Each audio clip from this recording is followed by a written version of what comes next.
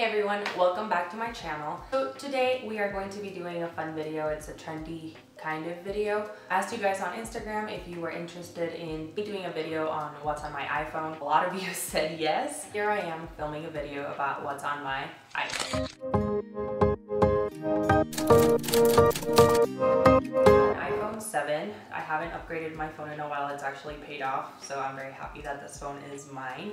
I have no issues with it. I recently changed the battery and it works like new. I am going to start a screen recording. So let's go ahead and get started. As my screensaver, I have my digital vision board for 2020, and I created this using a friend of mine, Fabiola Suarez, for video on how to create a digital vision board. And I actually really like having it on my phone. It keeps me motivated to keep all my goals for the year in check. I wanted to pass my CREOGs and I did. I did a little bit better than I did last year, so that was good.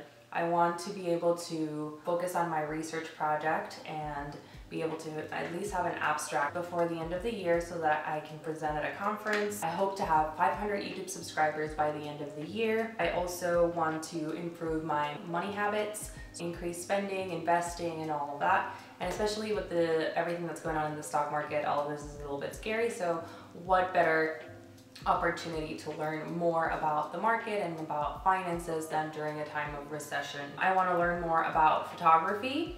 I want to try to get 2,000 subscribers on Instagram. I want to hopefully go to Vegas for the New Year's, get rid of my credit card debt, travel, and drink more water. So once we go into my actual phone, over here at the top corner, and I'm gonna go from left to right, I have my messages, my contacts, my clock, and the settings of the phone. Then I have health, calendar, reminders, and the app store. Now, after that, I have things that I use fairly common and I like for them to be in the middle. So that's Amazon Notes, Google Drive, Google Home, Camera, Instagram, Photos, and Google Photos. And if you notice, I've kind of color coded all the Google apps and the Photos apps because they all have similar colors. So I like having them all in that little corner. That's also a trick I learned from my friend Fabiola. I'll link her channel down below. You should check it out. And then I have medical, and when we go into medical, I actually have a bunch of resources. So I have ICD-10 consult. So that's a resource for looking at ICD-10 codes, and that's what we use for billing purposes. I have the ACOG app where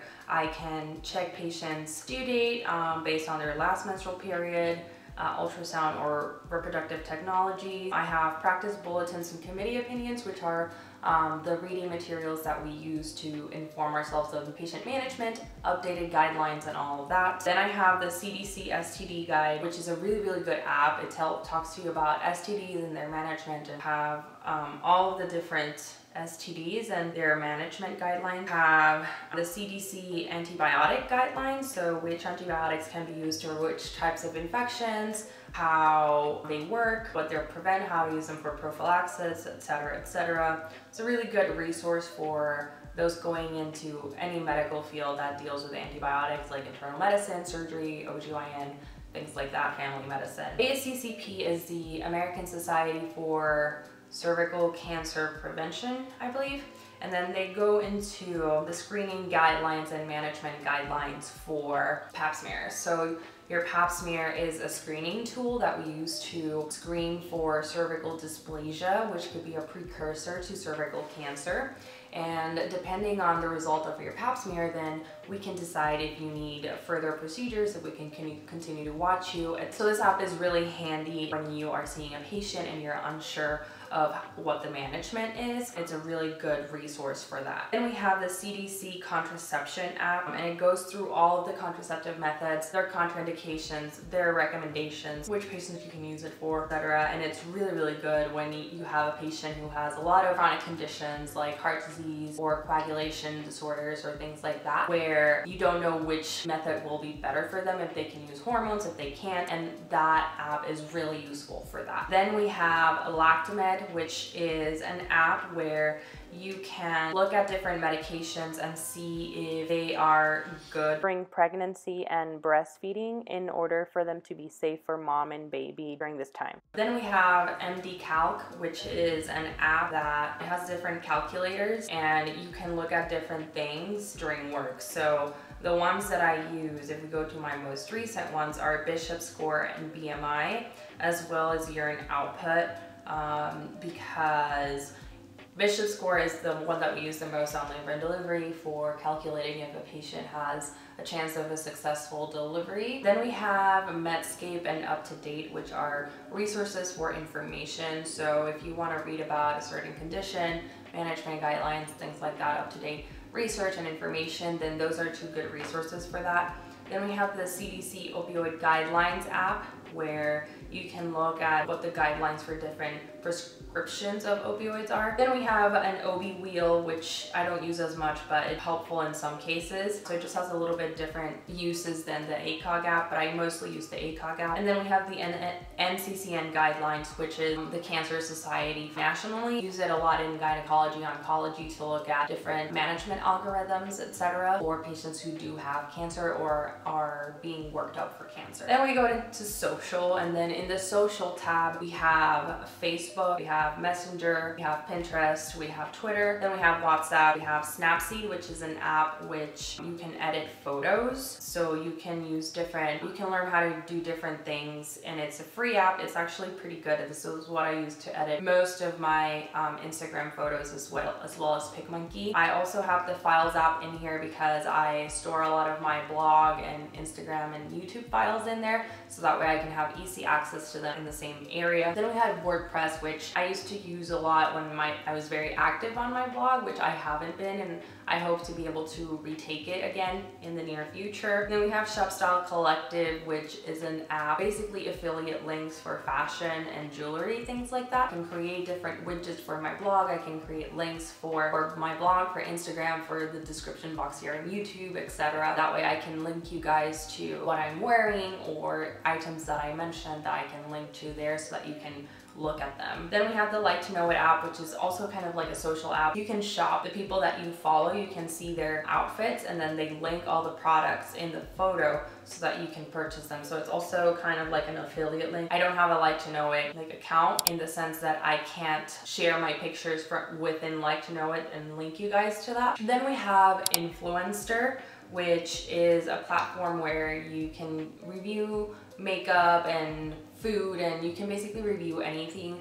And then they also send you packages with like PR products for you to try and review. So that's where I've gotten a lot of products that you guys have seen on my Instagram. Then we have Boomerang and Layout, which are Instagram apps. We have Shop Tagger, which is an app where you can browse whatever website, and then if you see an item that you like and you want to wait for it to go on sale, you can save it to Shop Tagger. It will send you a notification or an email when an item comes back in stock, it goes on sale, etc., so that you can take advantage of the sale and get it at a better price. Then we have Over, and Over is an Instagram, mostly an editing app for Instagram stories. It's actually really easy to use. I like their platform a lot, and it allows me to create really cool videos for my stories. Like some of my Insta story pictures, like this one. I don't know, I feel like it's really easy to use and it's very user friendly, it's very useful. I feel like I've said useful a lot. I also have Snapchat just for the sake of having it. I don't really use it. Sometimes I open it and I have like a bunch of messages from my two best friends and my husband, and they're like months old. The next app that I have is StoryArt.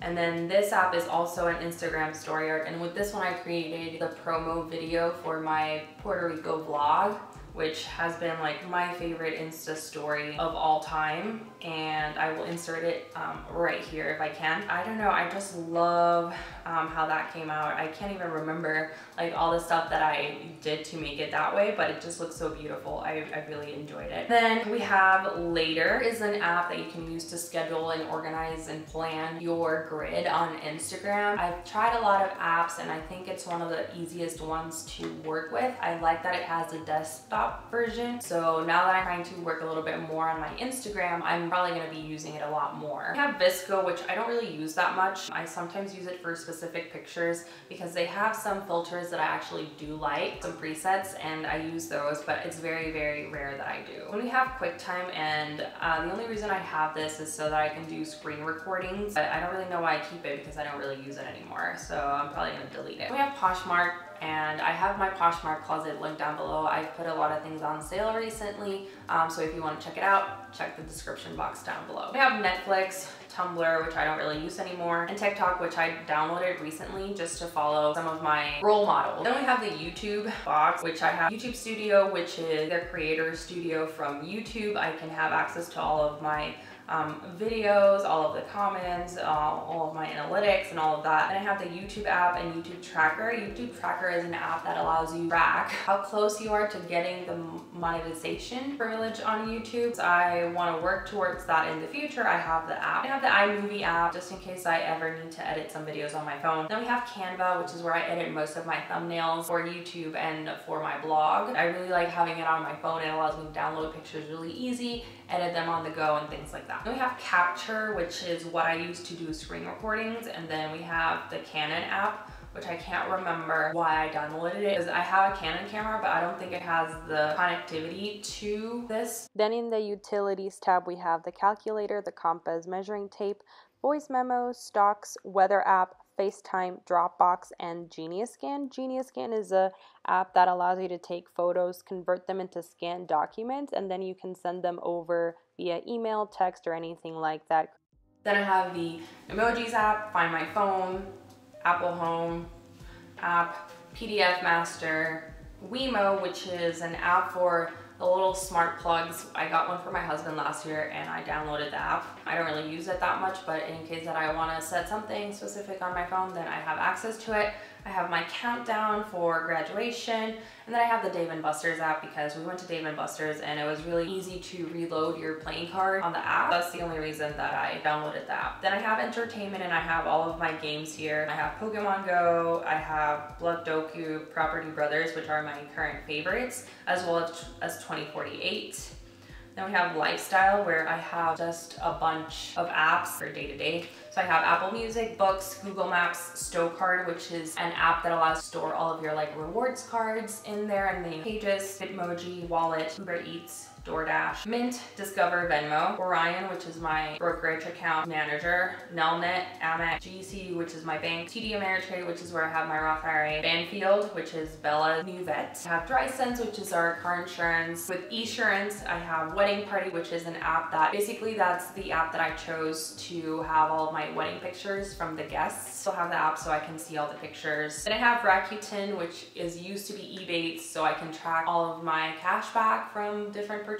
And Target app, favorite app, TouchTunes, which is an app for the little jukeboxes. And I have Outlook, which I use for my work email. Zeely, which is an app that I recently got because one of my attendings was paying me back for food. Kind of like Venmo, but different, like it's through your bank. Vivino, which is a wine review app, so you can review wines, look up wines and their recommendations, and you can see what your friends' favorite wines are. Then I have my 23andMe, where I can see my results, share it with people. Headspace, which is a meditation mindfulness app. Then I have my FitnessPal, which I use whenever I want to count my calories. Then I have Work, and these are all apps that we use in my program or at the hospital. Cortex Cortana, which is kind of like a chat. Amion is like a scheduling thing. My Tip Report is our evaluation for a procedure. HIPAA is an instant messenger for communicating for other people in the hospital. List Runner is where we keep our patient list. VitaLink is a program that we use from Cerner, monitor our babies. CPT Mobile is a reference for CPT codes, so for procedure codes. Slides is basically a PowerPoint app. PowerMind, basically so we can use drag and dictation, so I can dictate my notes on my phone. PowerPoint is the next app. And we go into travel, and then I have all of my airlines, Kayak, Uber. Hopper is an app that allows you to search for flights, track flight prices, and things like that. GoGo Entertainment is for when you're on American Airlines flights. You can use their entertainment. I think you can use it for Delta as well. Then we have Airbnb and Waze. We have Lyft and JetBlue. We are almost done, I promise. Then we have podcast apps, shortcuts, Fem is a new app that I downloaded. So if you guys have seen other of my videos, you know that I talk about fertility awareness method. If you saw my week in my life videos, then you will know that I've been having a lot of symptoms surrounding my period. I've been getting a lot of pain. I've been getting a lot of my symptoms from before I had my IUD. I talked to a few of my doctors and they recommended that I start tracking my cycles again. Fem is a charting app. Then I have the Domino's app, which I have deleted and re-downloaded multiple times, because I'm obsessed with their wings. And that is it, you guys. That is it. Basically, that's what I have on my iPhone. I don't plan on changing my phone anytime soon, even though I am obsessed with the pictures from the iPhone 11. My phone works just fine. I really don't need to go spend money on a new phone. I'm trying to be more savvy with my spending, even though I don't really spend that much money. So I'm trying to save more, invest more, and basically just set myself up for success financially. Give this video a thumbs up if you enjoyed it. Let me know in the comments below what your favorite apps are. I may try a few of them out. Tell me if you use any of the apps that I use and which one is your favorite. Follow me on social media and subscribe to my channel in the link down below. Remember to click the little notification bell to be notified every time I upload a video. I am super active on Instagram. You can follow me day to day. That is it, you guys. Thank you so much for watching, and I will see you in my next video. Bye, guys.